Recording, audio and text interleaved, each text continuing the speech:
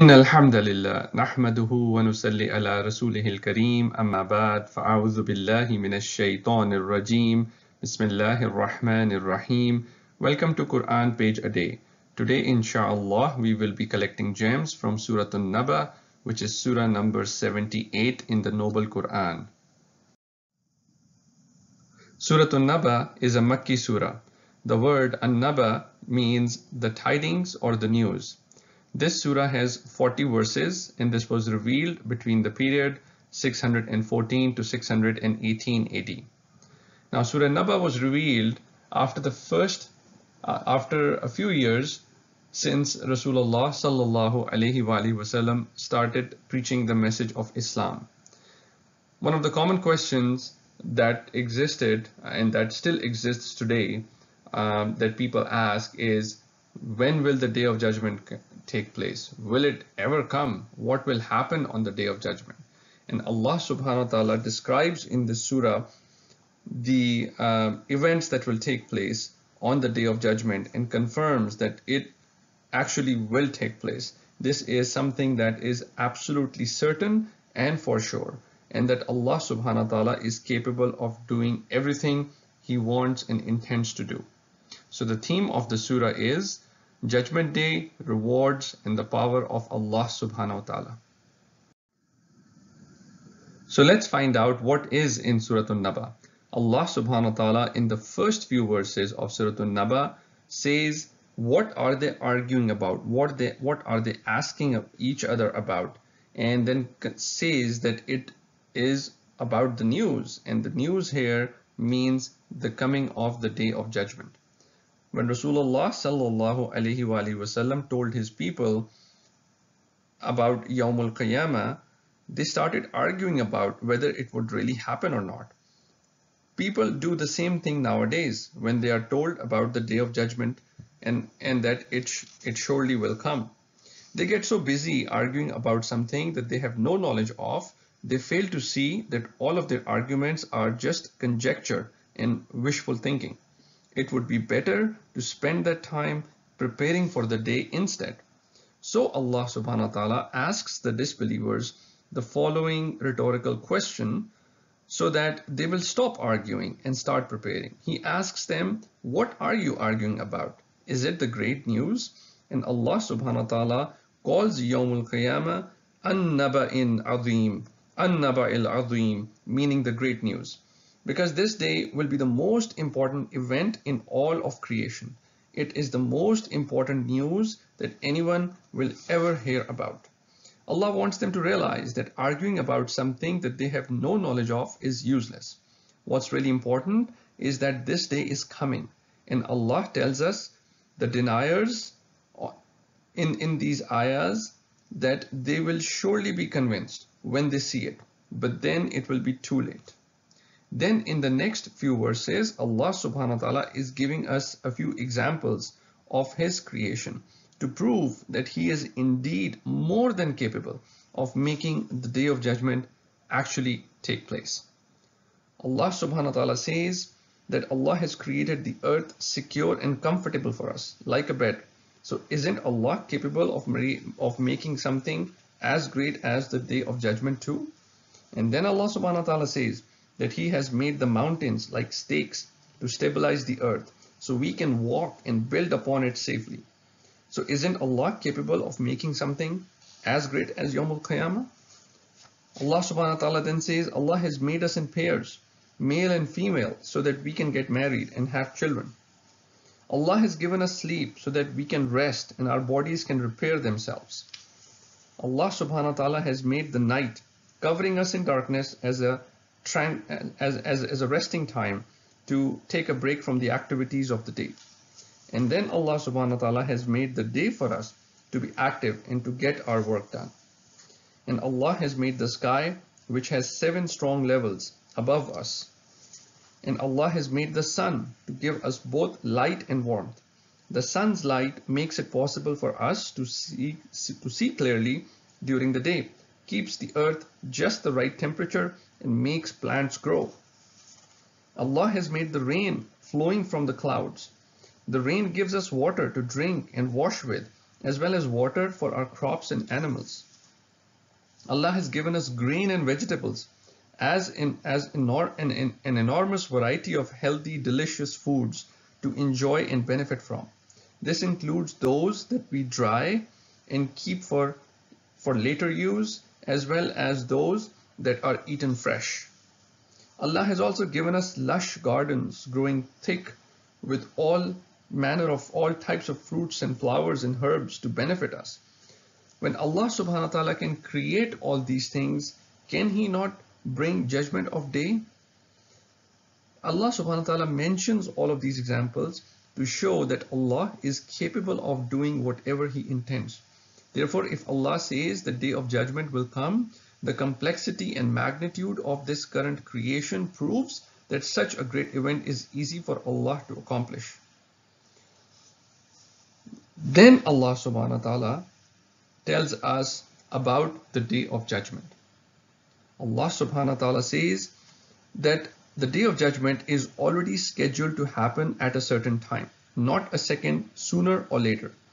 This decree has been set by Allah, and only Allah knows the exact time. Neither the disbelievers nor any other creation has knowledge of the time, and no one will ever find out. We will only know for sure the moment it actually happens. Allah subhanahu wa ta'ala says that the day of judgment will start with the blowing of the horn by the angel Israfil. When it is blown, everyone will be resurrected. Then the heavens will open up and the mountains will disappear. The earth will be a flat, wide plain, and we will all be gathered there for judgment day. Allah subhanahu wa ta'ala then talks about the hellfire and what one gets there. Allah subhanahu wa ta'ala says that the hellfire has been prepared for the disbelievers, and they will see it clearly on that day. Once they enter there, they will stay there. Some people say it's okay if we go to the hellfire because they will only be there for just a few days. Even if what they say was true, and it's not, the time in hellfire is not the same as the time we know it. Each day in hellfire is much longer than our whole life, and each year is much longer than we could even count. And that is not all. There is more punishment. Allah will inform us in some of these ayahs. Allah subhanahu wa ta'ala says the dwellers of hellfire will have nothing to drink except boiling water and intensely cold pus-filled liquid.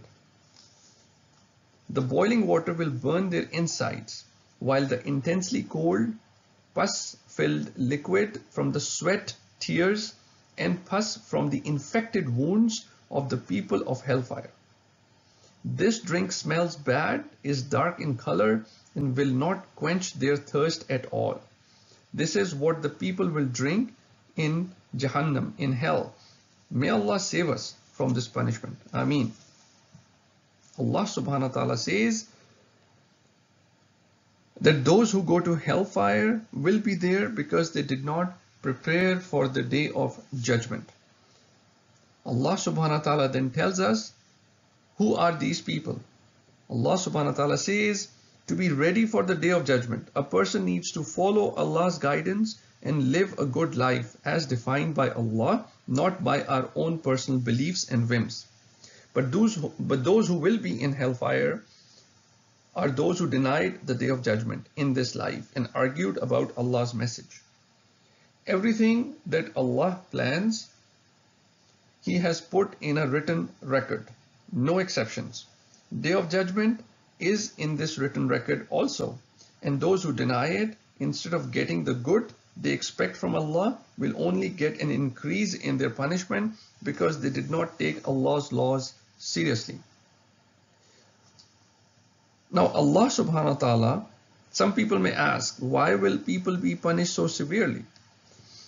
Now after all, many of the people, they probably mean well, and they expected that Allah would have mercy on them for not realizing the truth. Now let's imagine this. If there was a farmer who inherits a large fertile farm, he moves his family to the farm and thinks that life will now be happy and easy for him. What he does What he does not realize is that having a farm is a lot of hard work and planning. The other farmers in his town know that without a good harvest, their families will starve and they will lose their farms and they cannot pay their bills. So they take the job of farming seriously. The farmers must work long hours, invest money for the proper supplies, and learn everything there is to know about farming in order to get the best and biggest harvest. The problem is this particular farmer is careless. He does not believe anything bad can happen to him or his farm. Because of a strong belief, he does not have to work hard. The farmer makes crucial mistakes throughout the growing season that will lead to terrible consequences at harvest time. First, he plants the wrong seeds and does not water them regularly. Then he fails to pull out the weeds and allows insects to infest his crops.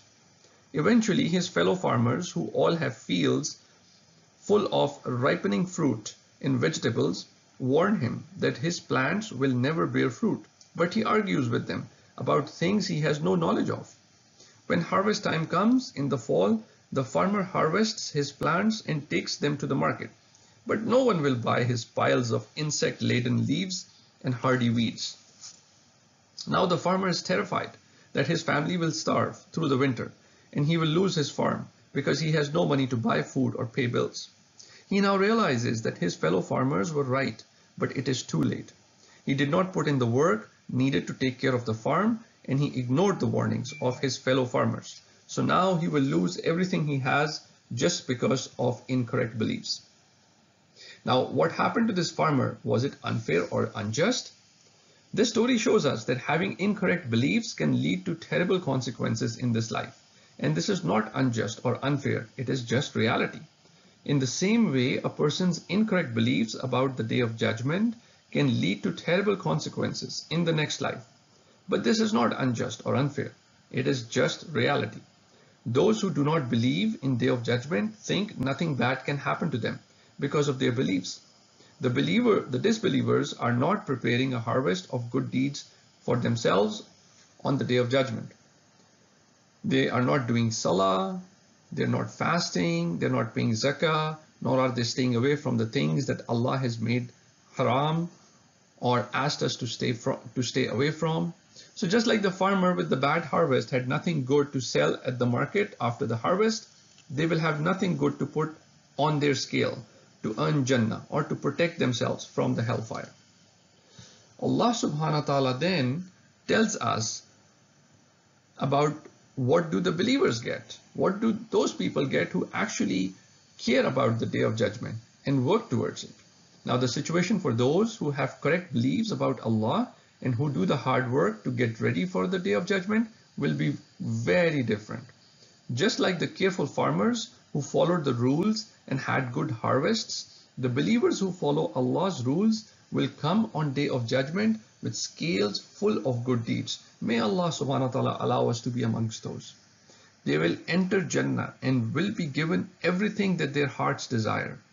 They will have lush green gardens to live in, delicious fruits to eat, beautiful companions of the same age to live with, cups to drink from that never empty, and they will never hear anyone saying bad things or lying. The people who will get this reward will be so happy that they will never want anything else, and they will enjoy this reward forever. Sounds great, right? Now Allah subhanahu wa ta'ala tells us that the rewards of Jannah are amazing. But Allah subhanahu wa ta'ala reminds us that they are not free. On the day of judgment, every creation will come in front of Allah, even the angels, the jinn, and all the animals that were ever created.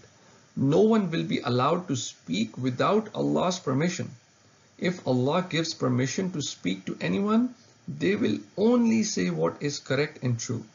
Allah is the one who will be in total control on that day.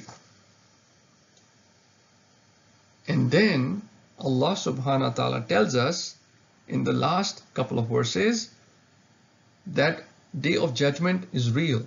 Anyone who wants to be welcomed into Allah's Jannah on that day must work hard in this life, doing what Allah told them to do and staying away from what Allah has forbidden them to do.